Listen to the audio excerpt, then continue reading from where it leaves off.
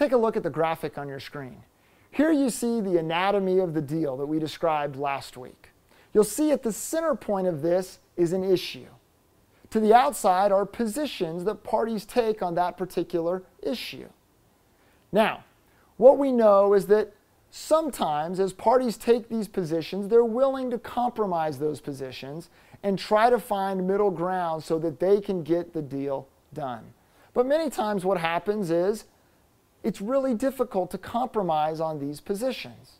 And so parties will do things to gain leverage for these positions, and in doing so, they will escalate the disagreement between them. If this is the only process that is used to construct the deal, what you're usually left with is no deal, no relationship, and a lot of wasted time, money, and resources. Not the best outcome, if you ask me. And so what is a sophisticated negotiator to do in this particular paradigm? Well, the answer is this.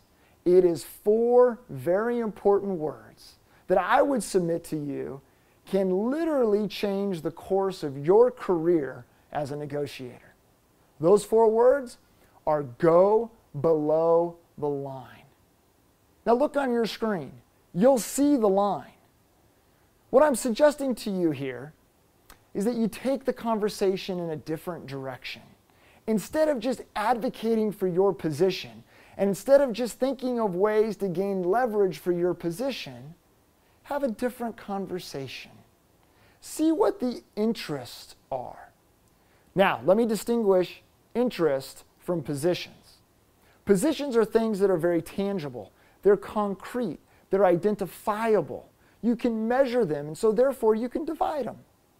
Interests are very, very different. These are more touchy-feely, as I like to say. They're intangible. They're things that are hard to identify.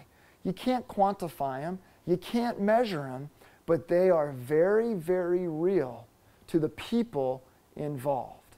Interests are things like egos and fears and motives and principles and values and relationships and circumstances. It's these things that have been proven to be the driving factors for people that are making decisions in the midst of a negotiation. Kind of fascinating, isn't it? It's not based on an objective analysis that necessarily happens above the line. It's more interpersonal and psychological than that. It's these more abstract things that exist below the line but are very, very real to the people involved.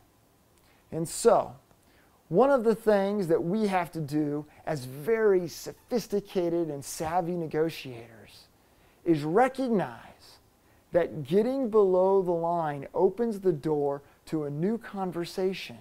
It gives us the opportunity to capture some information that we can then use to be really creative, to construct outstanding deals, not only for us, but for the other side as well.